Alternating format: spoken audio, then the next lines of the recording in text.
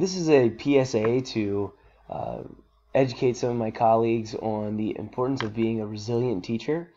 And I actually read this resource in my course that I'm most recently taking, and it's basically 12 choices to become a healthy, happy teacher. And it's taken from Happy Teacher Revolution. And basically, there's a couple points that really jumped out to me that I wanted to share with the rest of you.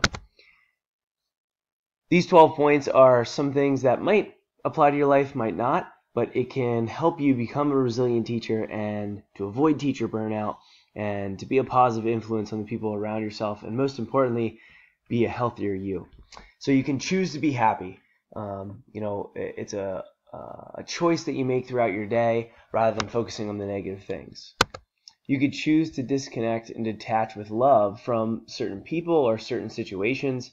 If you know it's a toxic relationship or there's behavioral issues, you can choose to disconnect from that situation rather than escalate a situation. Choosing to be mindful.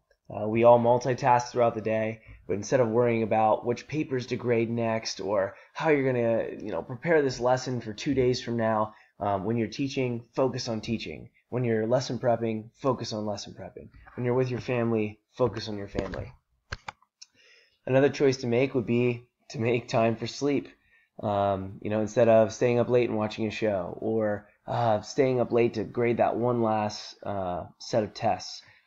Getting a good night's rest will make you a happier, more resilient teacher in the end. Choosing to get outside and get moving.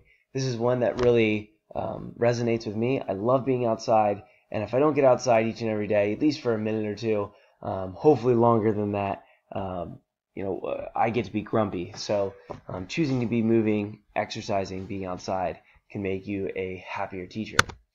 Choosing to be grateful for the things that you do have in your life rather than thinking about things that you don't have. Choosing what to overlook.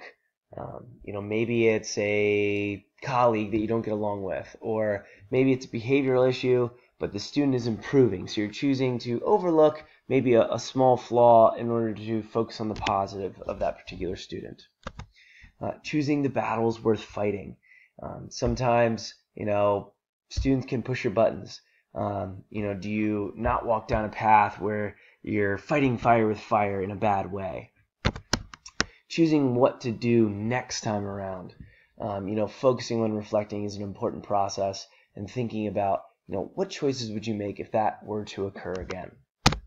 Okay, choosing relationships that matter. In the social media age, it's easy to go down a path that is negative and pessimistic, and you can choose relationships that you're in and that matter in order to make a positive influence in your life.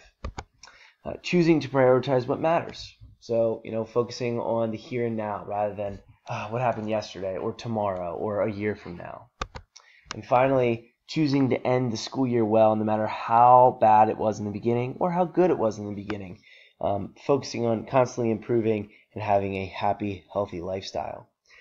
These are 12 choices that you can make to become a more resilient, more happy teacher that is a positive influence on your peers, on your students, and the people around you.